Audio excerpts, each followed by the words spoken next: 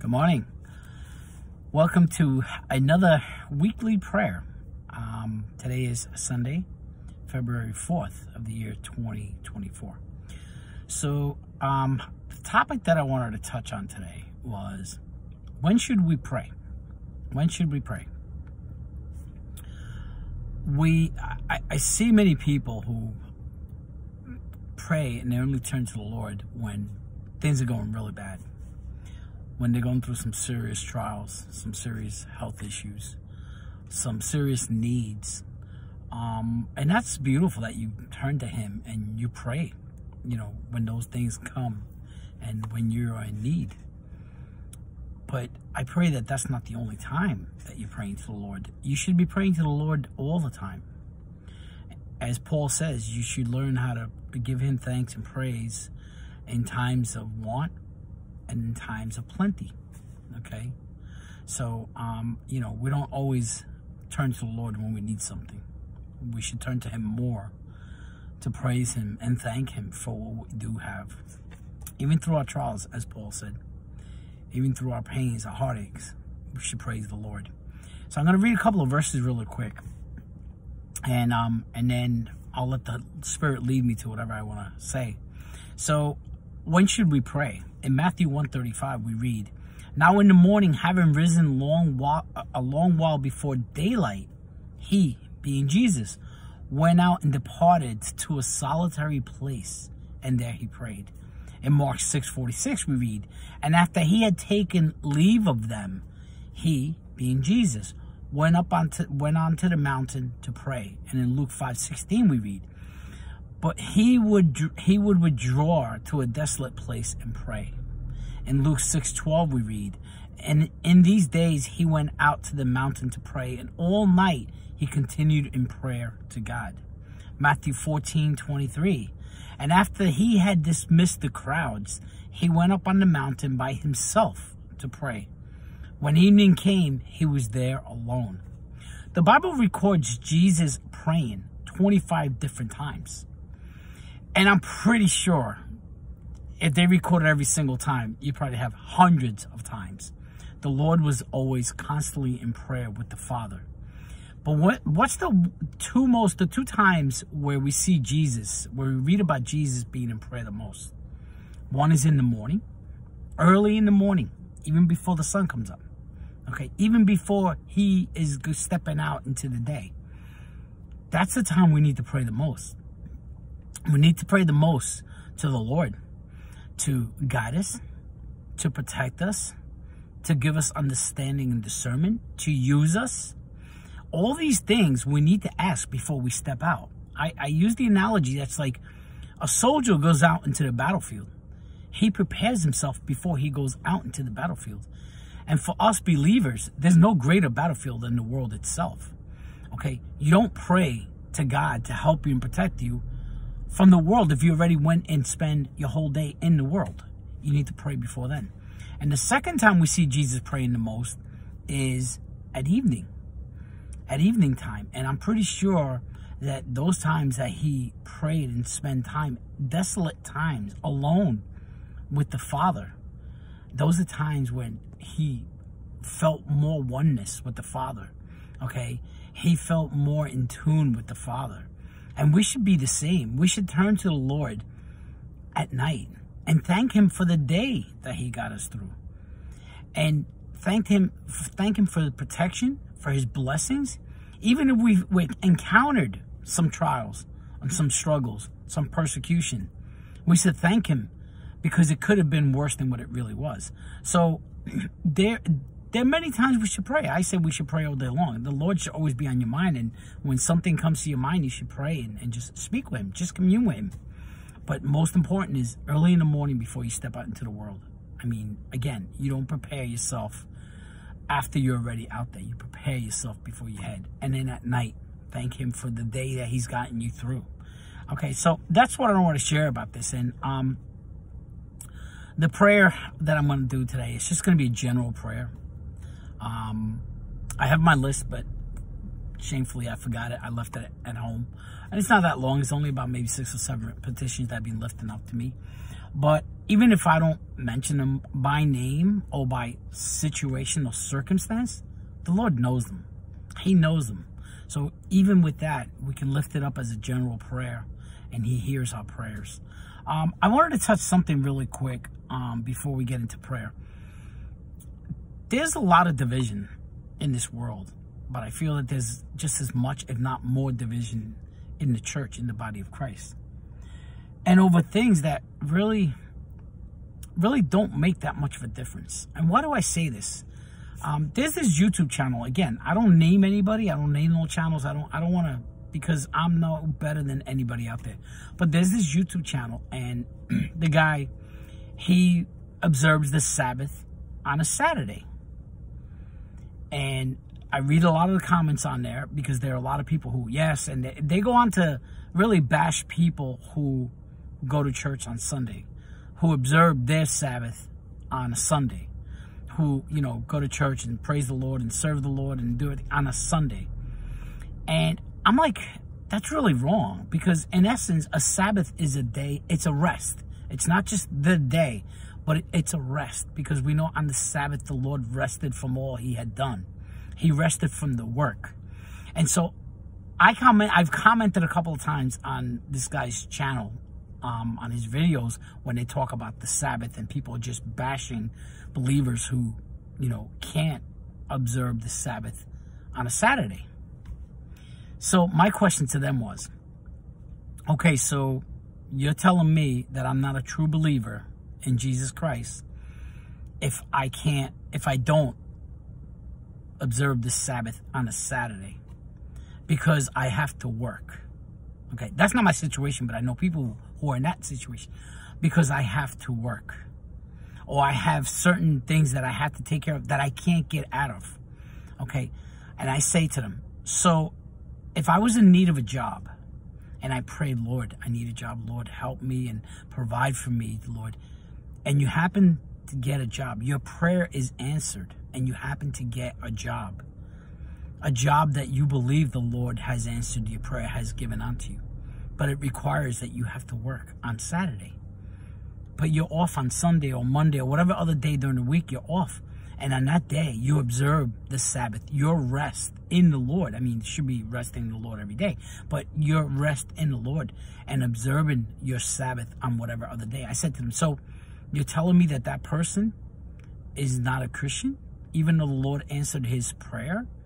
So does he quit his job that the Lord has given him to support his family, to support his church, to support ministries that he or she might support? So you're telling me that that person's supposed to abandon that job to observe the Sabbath on a Saturday, because that's what the Word of God commands us. So I think these people, no, and to date, I've asked that question like 3 or 4 times. Not a single person has been able to answer me. Am I supposed to quit my job? Not a single person has answered yet. Why? Because they know that by saying yes, that they are going against what God has answered for you, what God has delivered to you. Okay. So my thing is this: these are stupid things that they argue about. And these are Christians who feel that to be a Christian, a better Christian, they have to be like the Jews. They fail to understand that in Scripture we read about 2 different people, the Jews and the Gentile. And that's why Jesus sent 2 apostles, Peter to the Jews and Paul to the Gentile. Paul didn't go and tell the Gentile, be like the Jews. As a matter of fact, Paul bashed Peter. He called Peter out. He rebuked him when Peter was telling the people that they had to be like the Jews, that they had to observe the law as the forefathers did. So these people are like really confused, and you know, I'm not questioning whether they are Christians or not. I know they are, but it's just they misunderstand Scripture and how Scripture applies to the Jew and how Scripture applies to the Gentiles. So anyway, I just wanted to share that out there with you, in case you feel that somebody's telling you that, oh, if you're a Christian, you need to observe. The Bible tells us that's the Old Testament, and that's for the Jews. It's not for the Gentile. Jesus came, that was part of the law. Jesus came to fulfill the law.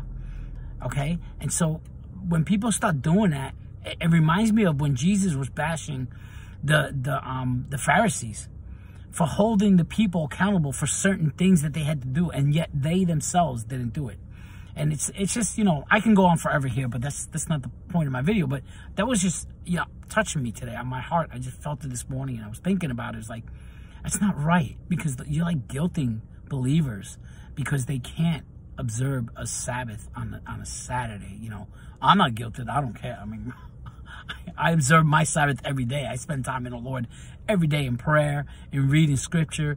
So my Sabbath is every day. Is there a day that I don't do work, that I don't go to work? Yeah, there are a couple of days that I don't go to work, and I spend just as much time in the Lord then. So anyway, so I'm sorry if I went off on a rant here, but let's go into prayer. I want to pray today for everything that's going on in this nation, the United States of America, in your nation, whatever nation you're in. I don't know where you're in and what your situation is, but the Lord knows. I want to pray for the Lord to come and restore his creation to what his original intent was. That's part of my prayer every day. I pray, Lord, come and restore everything to the Father's original intent, where we can be in communion, walking with the Lord as Adam did, that we can just be face to face with him, spending time with him. And I pray that the Lord will come and restore this world. The world itself, the physical world, it's a beautiful world. The creation that God has made, you know, as we look at this planet, there's so much beauty in it. As we look at the stars, there's so much beauty in it. But when you look at man, today especially, how things are today, you see so much ugliness in it. You see so much evil. Yes, you still see some beautiful people and some beautiful acts and things that happen. But it seems that nowadays it's getting worse. It's getting darker and bleaker. And, you know, I'm going to share something real quickly with you guys. I had no intent on doing this, but the Holy Spirit just brought it back to remembrance. The other day last week, I want to say it was probably maybe Monday or Tuesday, when I was in prayer and I was just praying, Lord, the world is getting so dark. It's so much darkness and so much evil permeating this world, and it seems to get worse and worse. He gave me this vision. I don't know, have you ever seen a painting of, it's like a forest, and it's a road in the forest, and there's a canopy of trees, and all you see is darkness, but at the end you see the end of the trail, and it's light, it's opening, but it's far away, and you see a little light, and you see nothing but darkness. The Holy Spirit showed me that. But he said, this is not what you see. This is not what believers are supposed to see.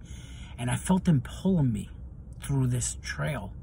And as I was pulling closer and closer, the darkness became less and the light became greater and bigger.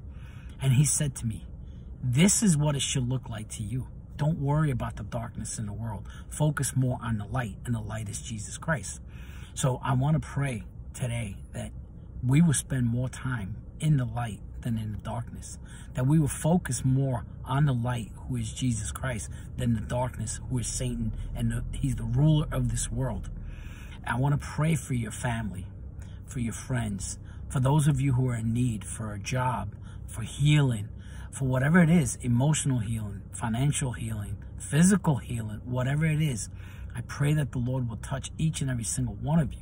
I pray for your family, for your loved ones, your unsaved loved ones, that they will come to know the Lord just as you know the Lord. So I just want to, lift all these things up in prayer. And if you bow your head, close your eyes, and let's quickly say a quick prayer. Father God, we thank you for just being with us, Father. We thank you for being the light of the world to us, Father. We thank you for your precious Son, our Lord and Savior, Jesus Christ, Lord. And we just know that as we look around and we watch the news, Lord, and we watch the things that are happening around my nation, the United States of America, and other nations, Lord, as I hear from my subscribers and they describe to me the things that are happening in their nation, Lord, we know that everything is in your hands, Father, and the world's getting darker, Lord, but for us, it should be getting brighter, Lord, because we know that as the world gets darker, Lord, it only means that your return is imminent and more closer than ever before, Lord Jesus. So may you teach us, Lord, to focus more on you and less on the things of this world, Lord, just as as you pray to the Father in John chapter 17, that, you know, we are in the world, Lord, but we are not of this world. And you pray for the Father not to take us out of the world, but to keep us here so that we may be light, Lord, so that we may be ambassadors of you, Lord Jesus, so that we may share your glorious light through the gospel, Lord, to those who don't know you, Lord. So I just pray, Lord, just equip my brothers and sisters out there, Lord. Give them strength, give them wisdom, give them boldness to step out and share the gospel with those who need to hear it, Lord. I lift up all our family members and friends and people we know, Lord, who don't know you, Lord. I lift them all up to you, and I pray that, you know, their hearts will be convicted by the Holy Spirit for their need for you, Lord Jesus, and that they would turn to you, Lord, and that they would ask us and come to us and ask us for help, Lord, and that we may turn them to the only one that can help them, and that is you, Lord Jesus. And I pray for those who are in need, Lord, whether it be a job, whether it be a financial healing, a physical touch, Lord, a restoring a relationship, Lord. I pray for all these needs, Lord, and I just pray, Lord, that we will be busy until you come home, until you come to take us home to be with you, Lord Jesus. May we be obedient to your calling, Lord Jesus, and that is to go out and make disciples of all the world, Lord. And we mustn't forget, Lord, that the world begins right where we are, with those around us, Lord. Let us be disciples. Let us share the word with those who are around us, Lord, and the seed will spread forth, Lord, and that you will give a bountiful harvest, Lord, when you return, Lord. And I pray that we all will hear those precious words come from your mouth. Well done, my good and faithful servant, Lord.